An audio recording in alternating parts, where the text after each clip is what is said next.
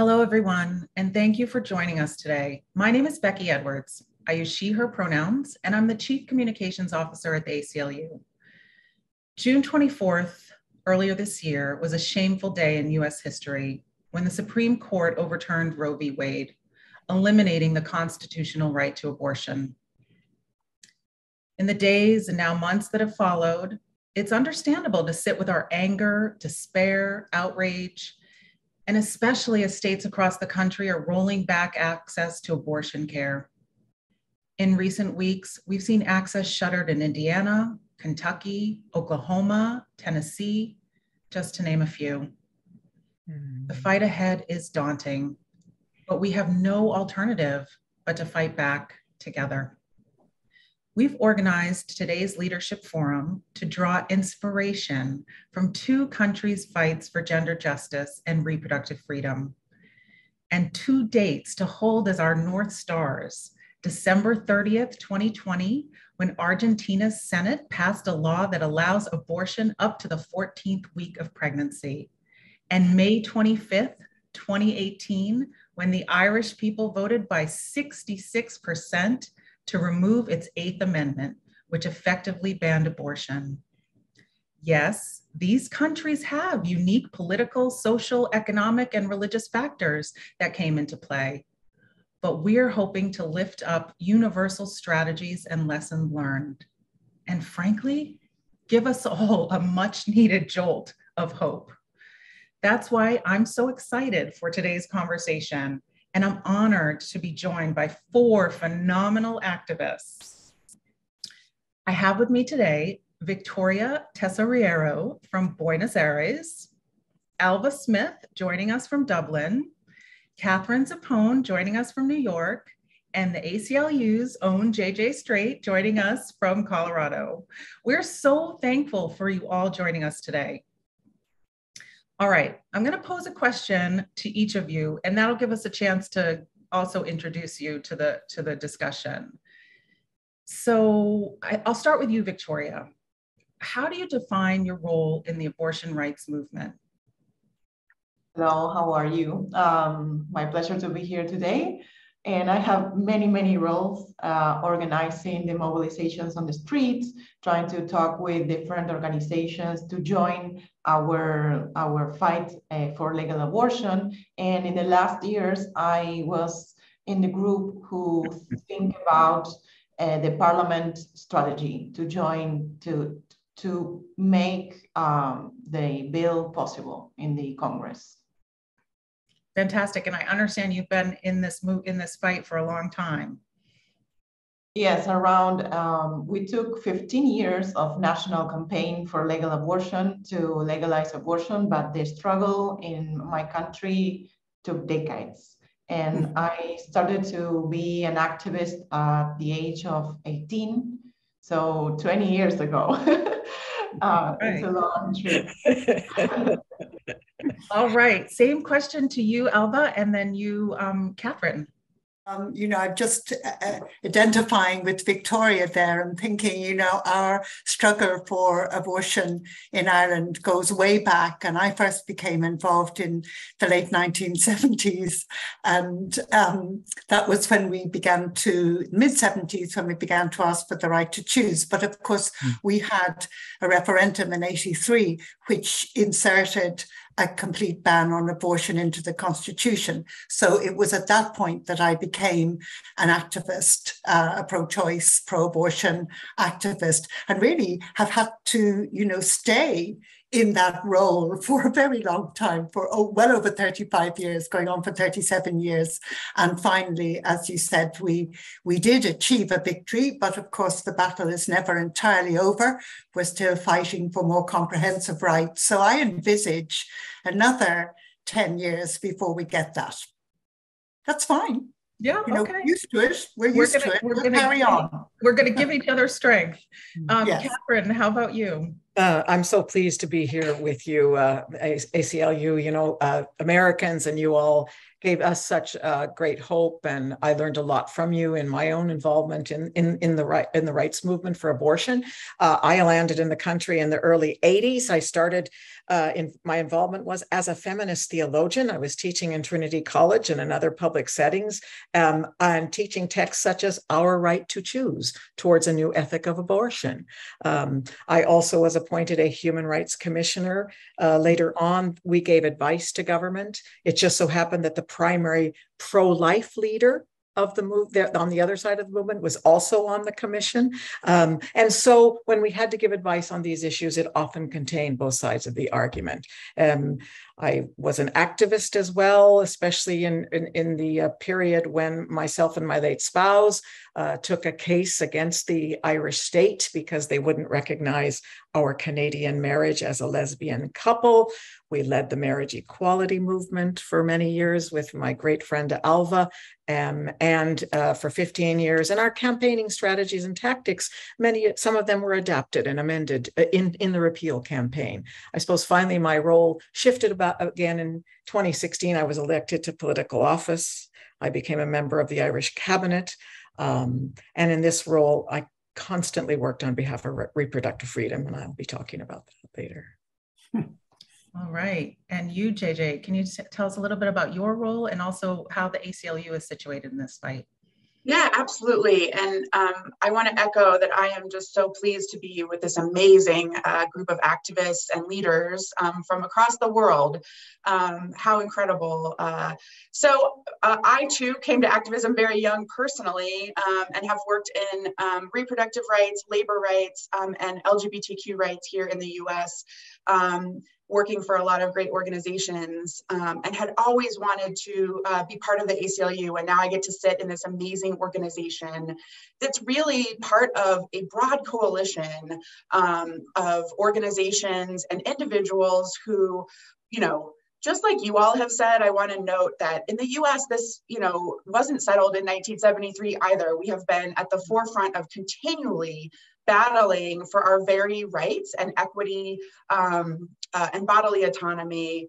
I was born in 1973, actually, and so I feel like I can go back to that date, and certainly my mothers and foremothers before me fought to get to that date, but that date and all the work I've done since the early 90s was really to continue to preserve access. It's one thing to say we have the right, but we have been fighting for actual access pretty much my entire adult life, and across, it sounds like, our countries forever. And the ACLU is a leader on that fight, both at the legal front and certainly with our amazing activists and volunteers and our amazing 50 state plus Puerto Rico and Washington, D.C. network of affiliates who are literally on the front lines every day, looking at how we can make sure that everyone who wants to have access to full healthcare can have it in this country.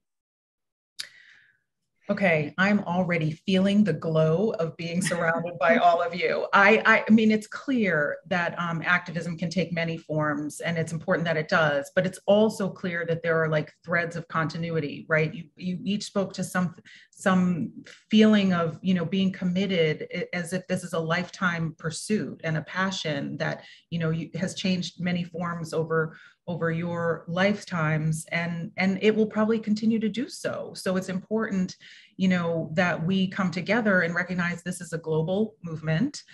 We are all interconnected. And in order to stay sustained and resilient, we need to share stories and share the tactics and strategies, what worked, what roadblocks did we face, and how did we break through them in Buenos Aires so that we can learn how to do it in Dublin, and vice versa. And today's discussion, we're going to organize it around the major themes or lessons learned. So for the first segment, we'll explore how the nationwide movement might have involved decades of planning and work, but they all had a spark. And I'd like to start this discussion with Ailbhe and Victoria. So the wins in Ireland and Argentina were the results, as you both said, of decades-long activism and movement building, which we'll discuss later on. but there were turning points, right? When these movements ignited into a kind of unstoppable force. So maybe if I could start with you, Ailbhe, from an activism standpoint, what was the turning point for the movement? What was the spark that really rallied the masses? Okay, well, I think that's a really important question. You're so right about the turning points, sometimes for good, sometimes for ill, but you can always do something with them, which is what I say to my sister or brother campaigners in the US. You can always do something with the turning point. And I think for us, certainly in Ireland, and bearing in mind that we had had a series of referendums from 1983 onwards, roughly every decade. So every decade, 1983, 1992, 2002, we were being dragged back to the wrong question about abortion. In other words, how not to have it, how to make it even more restricted. And we were weary, and the people were weary, and activists were weary. So when there was an underlying spark, which I think was very important, which was a landmark ruling from the European Court of Human Rights in 2010, which pretty well instructed the Irish government to legislate in the light of the referendums that had been held, because they found that one of the complainants, her human rights had been violated because there was no pathway for her to access legal abortion in Ireland. So that when in 2012, there was a very tragic death, and tragic in the full sense of that word, as an unnecessary death of a young woman, Savita Halappanavar, who had come with her husband to Ireland to work and live from India, when she was inevitably miscarrying, and asked the hospital in Ireland that she was in if she could have a medical termination and abortion. And when she was told that no, she couldn't have that because a fetal heartbeat was detected, and I can hear the bells ringing, not just in the US, but worldwide, because a fetal heartbeat was detected and it was a Catholic country, she couldn't have that medical termination. She contracted septicemia and died. And of course, that immediately became public. It was absolutely, it really was appalling. It deeply, deeply shocked the country as a whole, and people began to pour out onto the streets expressing their shock and their outrage that this could happen in what we consider to be contemporary, modern, go-ahead, progressive country like Ireland, where we felt that we had broken the shackles that had held us in thrall for so long, the shackles of the Catholic Church, but not at all.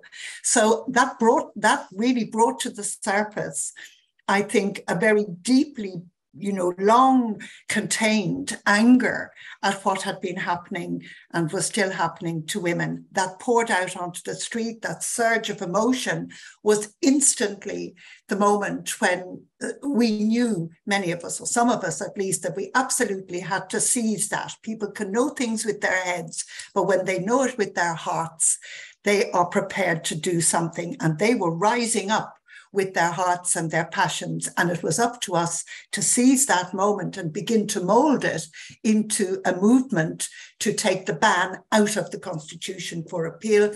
So we set up our coalition to do that, to repeal the Eighth Amendment, because, and it's my last point now, because I want to hear the others too, really, we felt that it was going to be big. This was going to be a really, really, really big movement, that we were great in the feminist and pro-choice movements, but we needed everybody in there.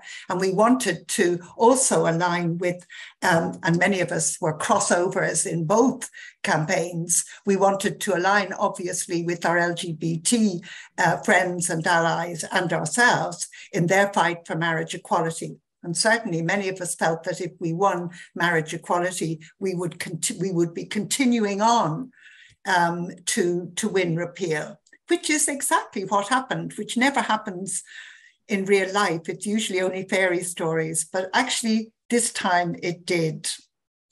Oh, I hope that's catchy. All right. Katherine, before I move on to Victoria, do you want to add something there? I suppose just two things in light of especially what Ailbhe has been saying, one of our greatest leaders, is that firstly, I remember so well that moment too, Ailbhe. I was actually inside the Dáil at the time, our Houses of Parliament as a senator, and you and many others were outside the gates and having the biggest rally and protest I think that had ever been held on the issue. And it was just an extraordinary experience listening to you, my sisters, from inside to the outside.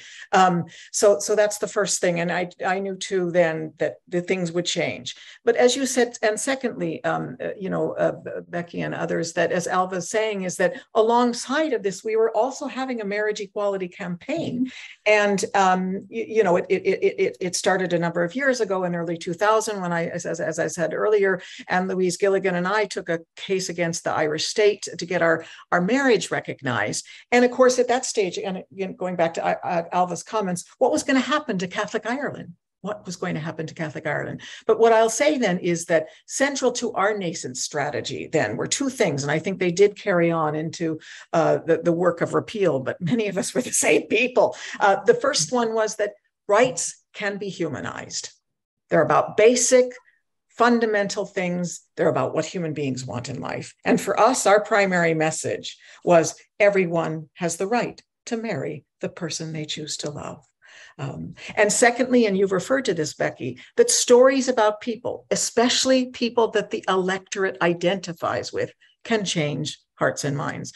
But the unfolding strategy centered countless stories of all sorts of different types of folks, different by class, ethnicity, race. And our stories normalized us, I think, and touched hearts. But the other thing I want to say about stories is that stories reflect contemporary values. And values form the basis of a culture. And a seismic cultural shift for Ireland was underfoot by both the movements. And as Ailbhe said, we won marriage equality in 2015, and then 3 years later, repeal. Oh, this is like pouring salve into my soul right now. This is so good. And thank you both. And it is unfortunate that it often takes horrifying and unimaginable circumstances to humanize the devastating impact of these bans. Victoria, I know it was a similar case in Argentina where tragedies reinvigorated the debate around abortion. Can you tell us a little bit about what led to the country legalizing abortion in 2020? Yes, I think there are many points that led us to legal abortion. I think an important point was to launch the National Campaign for Legal Abortion in 2005. We realized as activists that abortion was such a tough issue that we needed a specific space to be organized around it. So we launched the National Campaign for Legal Abortion, and the scarves, our symbol, and with a slogan, which was sexual education to decide, contraception not to have an abortion, and legal abortion not to die. And we used that slogan to convince more people and to join another movements and another organizations and to build a national and federal network that could construct a bill to take as a movement, to take it to the Congress. Mm-hmm. So that was a very important point. And another one was a very hard situation we faced. That was the name of the Pope, the Argentinian Pope, in 2013. So we can proudly say that feminist activists in Argentina changed the position of the Vatican around abortion. So, when Francisco was named, that was a very hard moment for the feminists in Argentina. And so we all joined together. We were suddenly stronger, and all our difference inside the movement just go away. So that was very important turning points for us.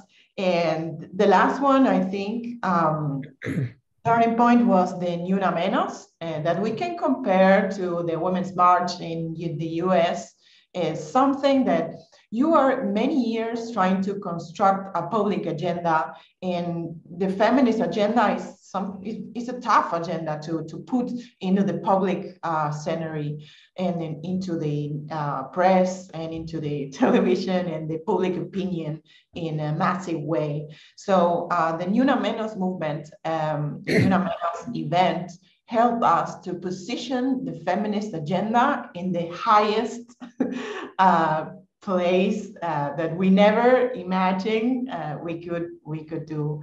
So I think so many years working and thinking and strategizing just led us to a turning point that all of a sudden changed all the agenda in Argentina, in the region, and I think in the world, because as Becky said, we are all connected. And we were looking at you when the Women's March and the Me Too movement, and I think there's something more international happening with our agendas. Yes, I love it. I love it, Victoria. I'm seeing a, excuse me, a new outfit coming together. The pink hats from the Women's March with the green scarves. Yes. I think we can do it. Because what went on in Argentina and Latin America really, was a beacon for the world. And it's really so important for us to see powerfully, visually, the movement band together in that way. So JJ, I'd like to pull you into this. So Roe v. Wade overturned 3 months ago. Yeah. We call that a spark. And the ramifications are definitely being felt around the country. I'd love to get your thoughts on whether this was really what we needed to push the movement into a bigger and bolder place. As we often hear our colleagues say, Roe v. Wade wasn't the goal. So, now we've gone backwards further. So talk to us a little bit more about what we should be hoping for at this moment. Yeah, absolutely. I mean, I think as our colleagues here have said, like, abortion is not limited by the borders of a state or a country, and neither is our demand to be equal in our societies, right? And so it's hard to say, Becky, that this was the wake-up call that maybe we needed, but honestly, the outpouring of energy, just like you guys have said, that we have seen, and honestly, as somebody who's been working in this for quite a long time in my life, I think that what we faced in this country was a disbelievability, right? Like, oh, JJ, this isn't going to happen. You're exaggerating. They're not really going to take away abortion or birth control or gay marriage. And I think that what we've seen since the leak, actually, we had a leak of the decision, as you guys might remember, a few weeks before the actual decision came out. And I think that that was an earthquake moment, right, for a lot of folks, including people who are very much, involved and, voters and activists, but they could not believe that we were going to go backwards to that degree. And we have seen an outpouring, people in the streets. The voter registration numbers that we're seeing in this country that I don't want to say are spontaneous, but it's the best way for me to describe them, as somebody who has spent years running programs, to see people flocking and registering to vote in record numbers, and it's mostly women under 30 across the US. I think we have seen this is not a partisan issue, probably much like it is in your countries. This has nothing to do with politics for people. This is literally their very own autonomy and liberty. So we are seeing folks, regardless of their backgrounds, their religion, really step up and demand a different day in this country.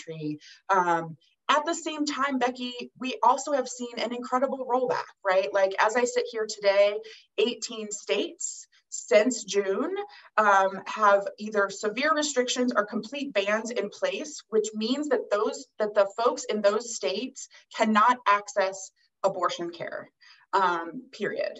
And that has been devastating. And as you all have said, I think the stories have been what have driven people's passion to this.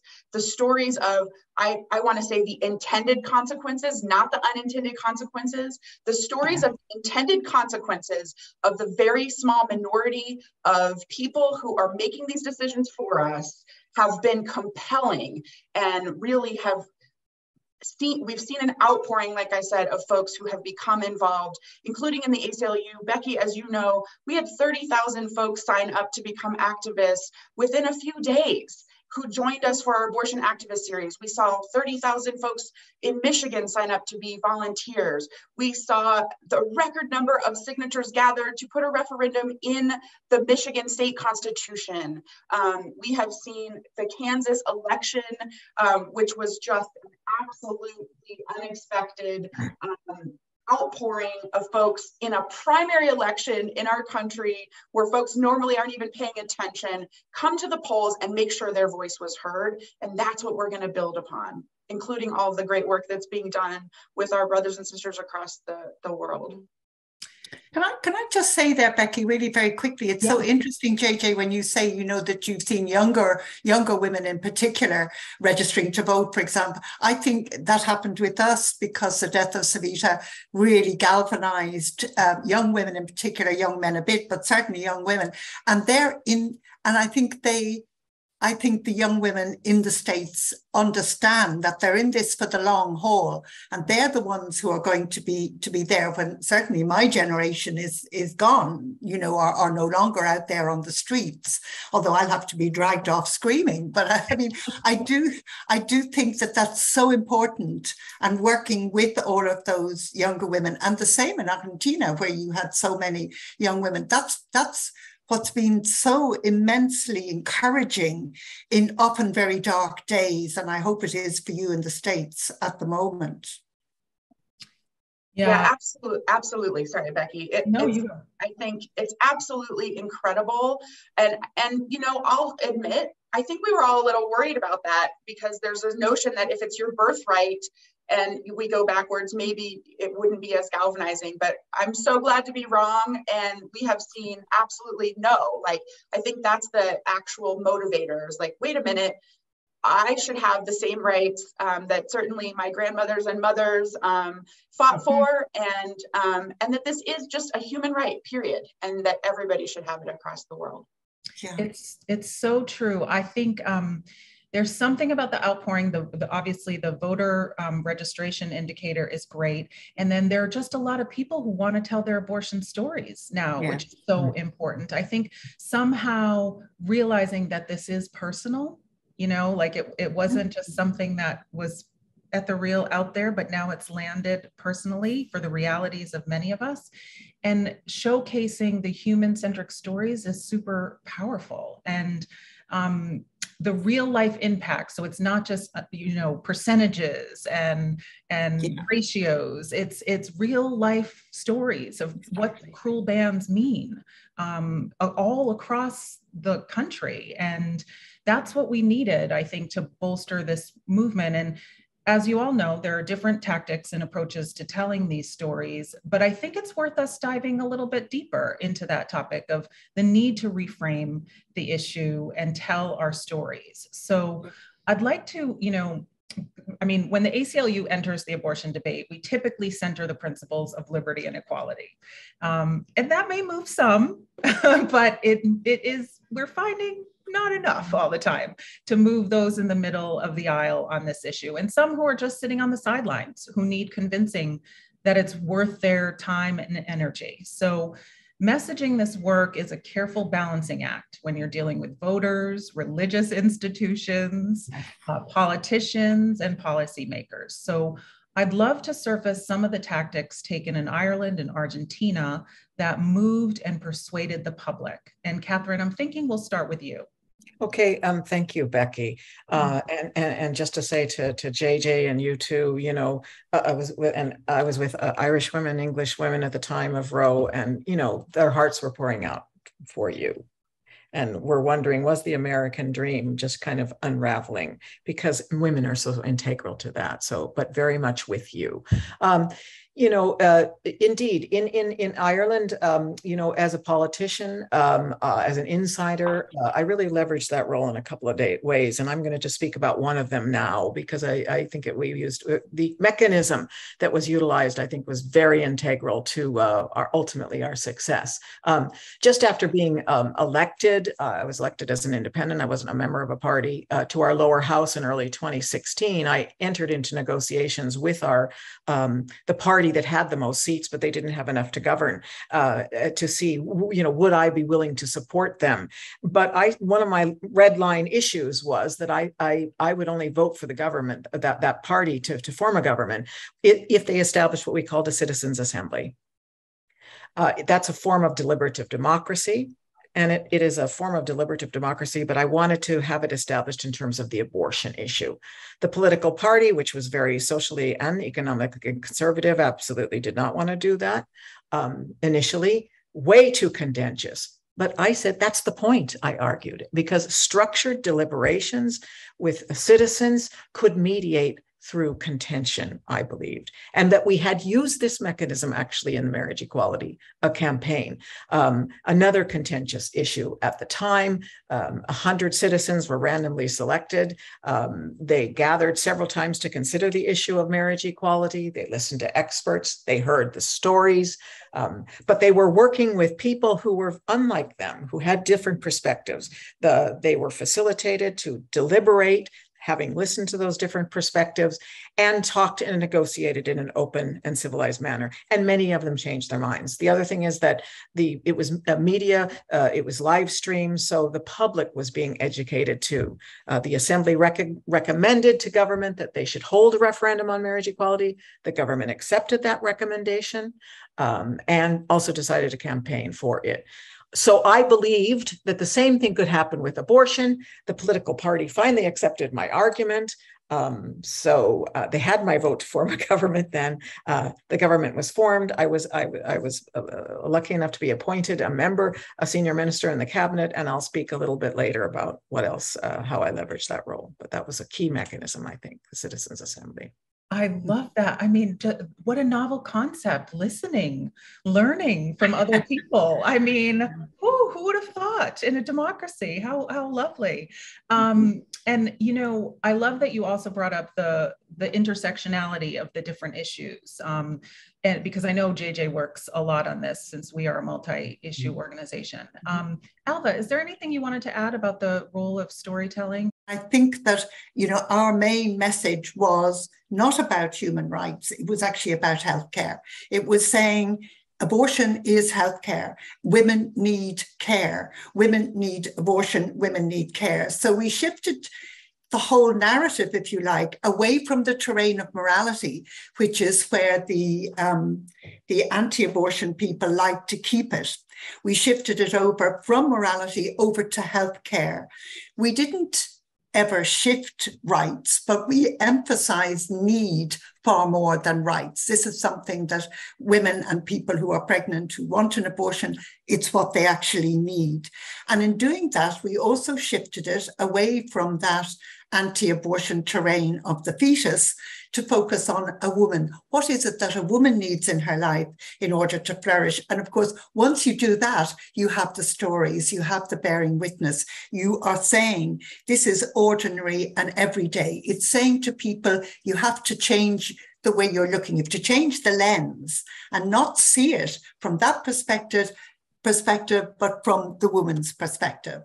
And that also means you've got to give up judgment. You've got to say, bye-bye judgment. We are actually going to try and put ourselves in the shoes of another person who wants to do something that we mightn't want to do, but does she need that? Let me walk in her shoes. So that led us to compassion. So we had 3 C's, care, compassion, and change. And I always said there is a 4th C there, but we never really talked about it very much. And the 4th C, of course, was choice. But in fact, if you actually say it's healthcare, that's it. That is your argument. And just one last point, my own favorite sort of photo op was a whole bunch of women all kinds of women, different ethnicities and ages and all sorts, outside a row of very ordinary little Irish Dublin houses. And they were just gazing up at the camera saying, she lives on your street. Mm. So this is about everybody. Wow. Men, women, children, everybody. Yes. So I think that was very key for us, along with all of the other dimensions, of course, but it was a real core. And we fed that into the Citizens Assembly that Katherine has spoken about so eloquently. I love that. I'm developing a new mantra: goodbye judgment, hello empathy. Yeah. Victoria, I saw you nodding a lot. So can you talk a lot about, can you share with us about how the movement in Argentina pushed the public to understand abortion as a human right? Because you had to sustain that for 15 years. Yes, there are many similar things with other countries. I think the coalition building was a key, something very important. And then to construct different strategies for different groups and different messages for different groups. But we can say there were 3 key messages that we identify for the Argentinian context, right? One of them was to position abortion as a public health issue, as a public health problem. And that was something very different, because when we started, abortion in society was positioned as something that was linked to murder. So we have to change that culture of abortion, like linked to murder. So abortion as a healthcare issue, abortion as a social justice issue. Why women who has the money and has the social position to have access to a secure abortion don't risk their life in a clandestine abortion, and poor women risk their life and die in an abortion in my country. So the social justice argument was something that was very strong here. And I think that that could be linked to the US context, because how unfair is it to, if you have more or less rights according on in which state you are born? How crazy is that? And then the argument of human rights, abortion as a human rights. The human rights movement here is very, very strong. To position abortion as a human rights was a key for us. To join the human rights organizations support the women's issue and the legal abortions issue. So I think that was very, very, very important too for us. And then to distinguish this, to make a difference with different groups, such to construct arguments to the politicians, to construct arguments to the public opinion and the common public, and then to construct arguments to the healthcare providers, to study the statistics, to study all the numbers, and to study the issue and know all of that for every province, for every space. Yeah. And JJ, I wanted to pull you in to talk a little bit briefly, because I'm hearing a lot of similarities to what the approaches we're taking here in the US. So can you talk a little bit about the messaging that is striking at the hearts and minds of the folks who are situated more in the middle of the discussions? Yeah, I mean, absolutely. I love what's being said here, because I will say that as Becky has shared, and as she and I have spent a lot of hours together in our own organization thinking about, and you both started with what, the striking point is. It really is stories that are really, when you said she lives on your street, like that, it really is just, the everyday stories of how this is affecting everyone. This is not, a discrete, tiny thing. This is really about folks' entire lives. And at the same time, Victoria, as you just said, we have to think about the different audiences.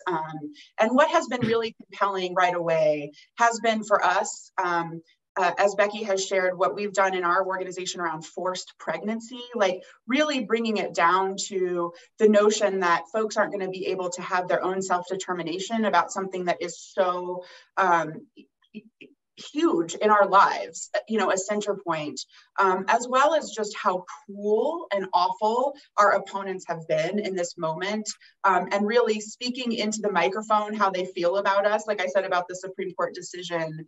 And at the same time, we know that folks approach this very differently. And one of the things that has really come to bear in states like Kansas and where we're working deeply right now in Kentucky, and I sit here in Colorado, which is kind of in the middle, is really about our personal freedoms and our autonomy and who makes this decision.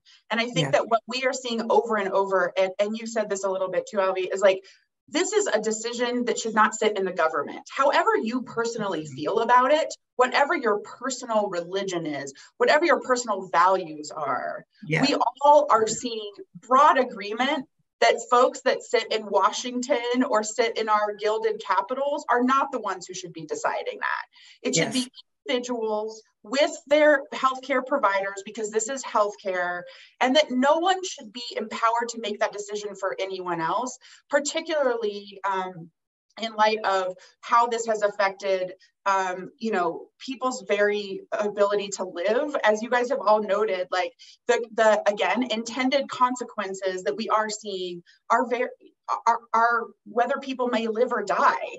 And as you said, Victoria, in your country, who has access and who is at greatest risk. And those things I think have been extremely compelling, including to those who absolutely, Becky, we've seen this, who will start out their own testimony or testifying with, I am personally against abortion. However, I should not be deciding for my daughter, my friend, my neighbor. This should be a personal decision, period. It is not a political decision. And as you guys have noted, I think people here are also tired of it. And they're tired of politicians in particular using this as a wedge between us all. And that's where I think we're seeing just the start of groundswell of that, like, this is not up to you, this is up to us, and you need to get out of this space.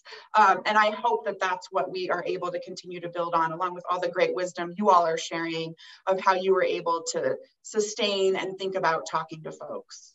And I love that point that you made at the end, JJ, because it's a great transition to our next topic, because stories are one component of an important multifaceted strategy, because as you've all acknowledged, this could be decades, right? Like we could be in this for many years. So we need, you know, multiple overlapping strategies to really shift our politics and our policies towards the values that really reflect the will of the people. We've gotten out of step with the will of the people. So I wanted to shift a bit to that, to defining and measuring progress over time, to keep, you know, everyone keep the energy up.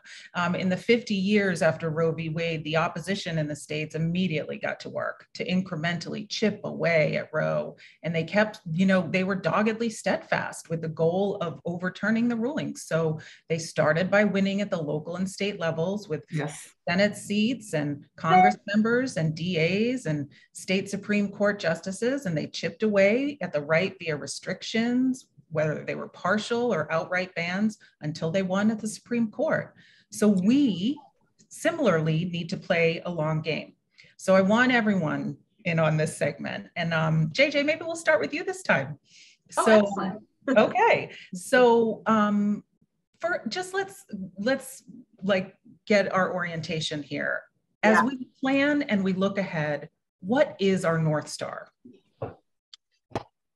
It's a great question, Becky, because I do think, particularly you guys, and I'm sure these moments have happened to you as well, like after Dobbs, we actually like kind of went into mourning a little bit, I would say. Like it was so, no matter how you expect something like that, and I think we'd expected it for sure, and with the leak, obviously we had even a preview, but it was very hard. And I think that this landscape of what is next is even harder, because people want an instant remedy where one obviously isn't going to exist. And for me, Becky, my North Star, and I think for the ACLU and our activists and everyone, is like, we now know, based on that Supreme Court decision, that we need to explicitly put ourselves back in this US Constitution, period.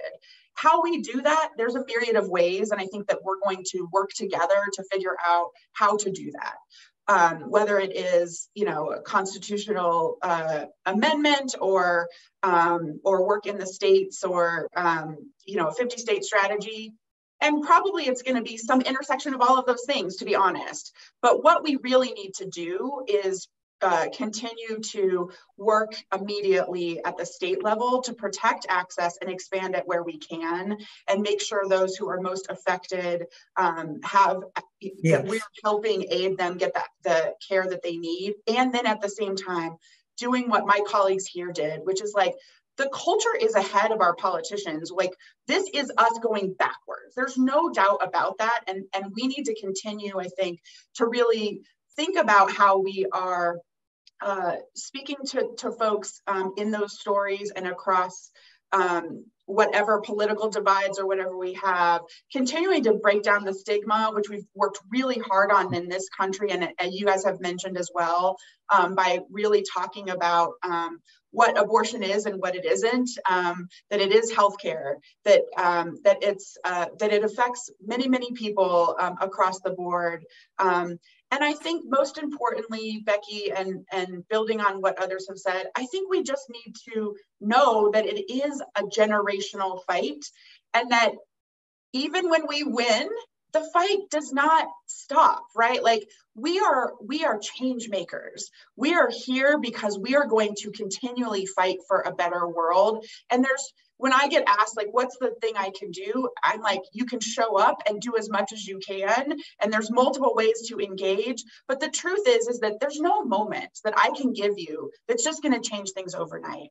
This is always going to be us coming together and fighting for the better world we want, and using our intersectional movement tactics and learnings from each other to continue to push that progress forward, so that we have access to healthcare, we get to marry who we want. Everybody, no matter what their gender is, has access to healthcare and full autonomy and full employment.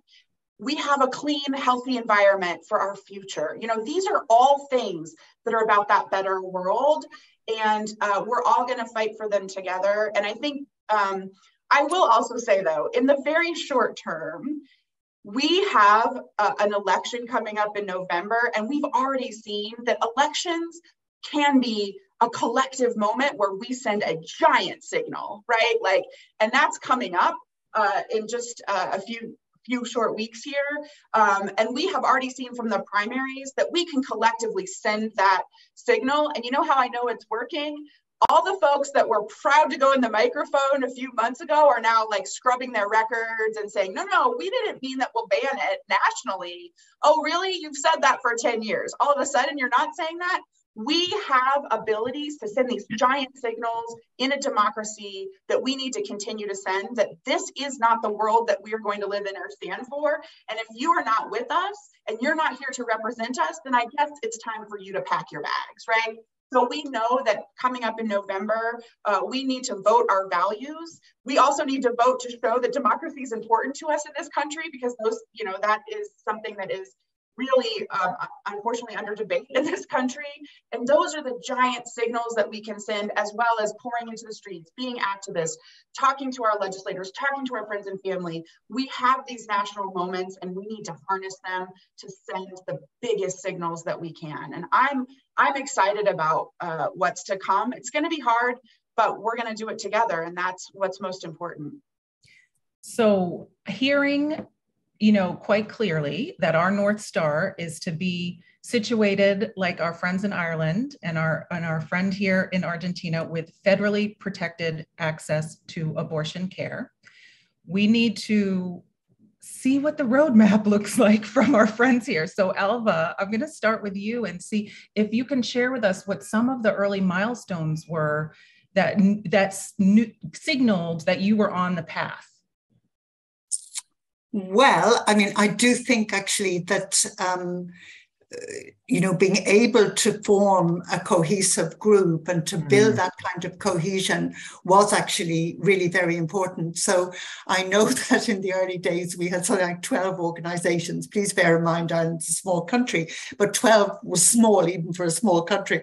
So when we got to 20, it was good. And when we got to 50, it was a big milestone, and 100 was huge. So there was something of that kind, actually getting everybody to agree to the findings of our research, and therefore to completely revise our messaging so that our primary placards were not reading pro-choice, they were actually reading something a little bit different, which was something like abortion is care or abortion is healthcare. There were things like that. There were also, of course, all of the practical issues of building around the country, because I do think, and JJ really has alluded to it, is that you absolutely have to get local groups. So in the States, which is so vast, you're only going to beat this if you're doing it state by state. And then it becomes an overall national thing, but it is building all those states now that are strong, and then building in the states that actually need the strengthening. I love centering it on that. And Victoria, I'm coming next to you, and you after that, Katherine, on the same question of milestones that were early indicators that you were on the right progress path. You can never relax in movement. Never relax. So I think it was very important for us, the network building, like to be connected, to be organized all around the country, in every state, and at the national level, both levels, at the national level and in every state has to have strong groups, think about strategies in every state. So I think that is very important, free, legal, and safe. We totally agree. And I think, yes, to build coalition and to join more groups and to join more people and to convince more people about the importance on legal abortion and to build a strategy in every state. That was very, very important for us, and to lead us to legal abortion, to legal abortion. I think it's very important to build networks. That was the key for us. Yeah. And Katherine, how about you? Your thoughts on? Thank you. Yes, and to say, first of all, JJ, I will follow you. I'll follow the ACLU. Victoria, you're absolutely right. You can never relax. And Ailbhe, hey, everyone, I mean, look at her radical spirit. I mean, it's no accident she was our leader. One of them. I'm just going to say one thing here. I suppose, again, just going back to my role as a politician on being on the inside. And actually, by the way, I'm on the inside, Ailbhe's on the outside in this one. But every Sunday morning we had a chat, we had a conversation. And we didn't share secrets, but we did just get a sense of the temperature of what was going on. And just one of the things I wanted to share in terms of the inside and how I at this stage, I was at the cabinet table. So I decided to leverage that role. I spent a lot there. The Citizens Assembly had recommended that we should have a referendum. But the government still had to agree to that, and whether or not we were going to all collectively, campaign for it. So I prepared for that meeting very well for us to make that decision. And actually, I managed to find my notes for it. I decided to focus actually on the ethical argument. I heard Ailbhe in terms of the morality, but I thought on the outside, but on the inside, my colleagues had all been raised Catholic, and I had the tools of a theologian. And so my argument then to that cabinet meeting, and it picks up on some of the things like, JJ, you're saying, is that, who should make this decision? And so I was saying, my argument was then, and still is, women and others who are deciding about reproductive issues, that we are moral agents, that a pregnant person has a moral life, that they are embedded in relationships of support, care, and love, that we have agency, that we're a member of a community, and we hold the power to make the right decision about our reproductive health. We hold the power to make the right decision about carrying a pregnancy to full term. We hold the power to make the right decision about terminating a pregnancy and to decide when to have children and how many. That we have a conscience. There's no culture that doesn't kind of situate conscience as integral. That in fact, conscience is super integral to the whole ethical making process for Catholicism. So our laws should enable that human capacity to flourish, especially, though not only for those who are pregnant. Others contributed to the cabinet meeting too, but we ended the meeting deciding to put a referendum to the people and to campaign as one voice for freedom and justice. Oh, I got chills. Anyone else? Yeah. And yes, I want to add that national elections are a huge opportunity for us. Every national elections, we try to get together with the candidates, with our politicians to say, well, we want to know, what do you think about our project? Well, we want to know your position about abortion. We want to know if you're going to stand for our rights. We want to know, what are you going to do to defend our rights? And we want you to sign a compromise with us that you are going to take our goals to the Congress. So that was a huge opportunity, and we need to work on that. I feel, so I said this before, but now I feel even more replenished after this conversation. And I feel that it's only fair, since you've given us so much, that we have an opportunity to give in return. So in this last segment, before we close, I'm hoping that you'll all share with us something that you're working on now in an area that we can support you. Because you've got a great audience here, and we all know we're passionate. So what is it that you need from us? And Ailbhe, I'll start with you, and then I'll go to you, Victoria, and then you, Katherine. Well, it is very, very, very rare for Ireland to say to a very large country like the United States of America, maybe we can help you more at this point, and maybe you are the people who really need that. And I just wanted to say that I know that there is massive love and solidarity in Ireland. Everybody feels for you, but everybody also wants to help you. And in a way, I think the best thing that we can do is to keep pushing all of us together for that sense of international connection, because there is no doubt what you do really matters to the rest of the world. So we want you to be able to enjoy those rights and freedoms that you're entitled to. And I think we can help one another. But I would say to you, if you have anything spare to give, turn it inwards, just for the moment, and focus on getting your house really in order, and strengthen your democracy, because that is so important. And we're all rooting for you. You know, I constantly am sending spirit across the Atlantic and thinking, I hope it reaches, because to hold your hands and to be with you. Well, I know it's reaching me, so thank you. Victoria, how about you? I think we need to support each other, and the solidarity, the international solidarity was very important to legalize abortion in Argentina, because we received a lot of messages and letters and different activities in the Argentinian embassies. So that was very important for us. And now we are facing a very hard issue around women's rights. That we discovered after the legalization of abortion, that the justice had a strategy to put young women that had abortions in jail. There are around 1,500 women in all our country that are in jail for having an abortion. So it was not a surprise for Argentinian activists what happened in the US with the courts, because we are having a huge problem with justice. And this is something that we need to get involved and to think together strategies to overcome and to build better democracies. So we want to be connected and have solidarity from us and from two. Both.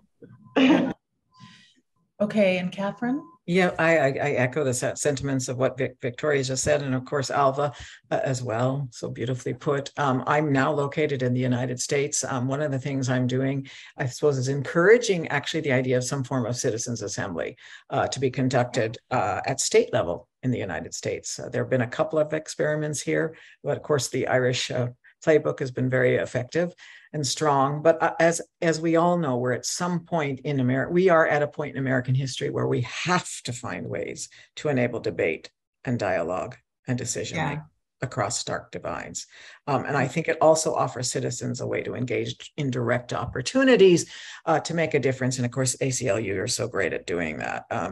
It could be established in one or a few states where they could make recommendations to a governor or to state or some legislatures for regular or legislative sessions to expand or protect abortion access. So, and secondly, I've also done some recent work with the UNFPA. Ailbhe actually assisted me with some of that, UN's Sexual and Reproductive Health and Rights Agency, and making recommendations actually for them to facilitate global and regional space to build a coalition of progressive religious forces to meet the strength of the conservative religious forces, who of course are good at influencing people's choices about reproductive health. And I'm so those are some of the things I'm working on presently. Oh, I love that. I'll have to get my feminist theology book off the shelf. Yes. All right. So JJ, since we are speaking to the leaders of the ACLU community, can you give us one thing for this audience to work on? Absolutely. I mentioned it earlier. We are, within weeks of a national moment, and we have seen an incredible surge in folks registering to vote. It's one thing to register to vote; it's another to vote, to turn into a voter. And what I would encourage folks to do is to make sure, first of all, always check if you're registered to vote. I think that different states have different rules around this, and folks can be surprised on election day. So check now and make sure that you are registered to vote in your state. Make sure that your friends and family are that you have those conversations now. Put that date on the calendar. Make it as important for me as my birthday or for whatever your favorite holiday is. Make voting as important as your favorite holiday. Make sure when you promote your favorite holiday, you promote it to your friends and family, to your coworkers, to everybody.